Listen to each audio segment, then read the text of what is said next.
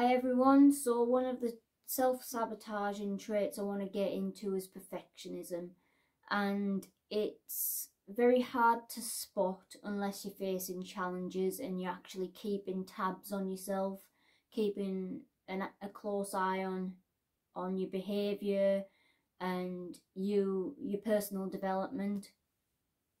So one of the it happens basically, it starts basically when you've been judged or criticised in the past, most likely when you're a child, but it can happen in adulthood as well. And it's when we've not been taught to use it as a tool for feedback to work on our personal development. And as a child, that's the foundation stage of building your personality.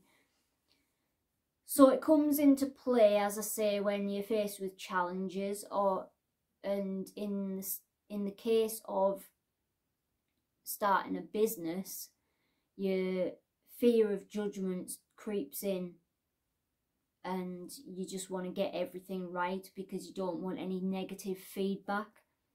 It can actually happen as well when you're facing a creative overwhelm and you're just passionate about getting whatever it is that you're creating out there. But it can often go hand in hand with procrastination, and because of that fear of judgment and wanting to get everything spot on, you focus on the things that really just don't matter at all, such as the way that your website looks, the leaflets, things like that. And really, at the end of the day, it's the message that you are putting across. Just overcome it by being honest with the people that are following you, and be honest with your clients, your customers, and appreciate as well and praise yourself for the growth and the learning and applying your knowledge to as you're taking those steps to grow your personal development. So certain skill sets, however, require attention to, whether it's a health and safety concern, and if that's the case, then you just take some time to think if you need maybe a supervisor or a mentor to keep watch on how you're applying your techniques and things like that. But in the case of online business, getting on camera, I think honestly, it's just the showing up, it's just the message, and it's absolutely fine if you don't cover everything.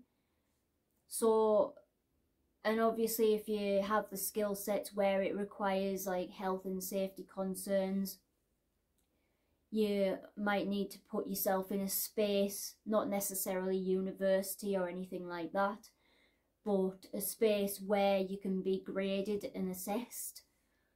So when it comes to like online business, or even just your personal growth, if you're not even into that sort of thing, then all I would say is just prioritize what's really important. And as I say, in the case of online business, it's not how your website looks, it's not your leaflets or your pamphlets, it's you. They want to see you, and they want to see what you're going to do next, basically.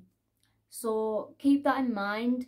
And I would actually say as well, maybe go back into any situations in the past where people have left a comment to your comment or your post, and gave you a bit of criticism for how you may have spoke then, and look at it from an observational point of view and a self-critiquing point of view, and just question yourself, well, how can I change, how can I change this in the future? How can I how should I have responded or posted? How should I have communicated, maybe?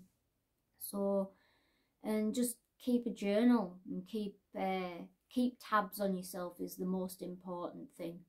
Okay.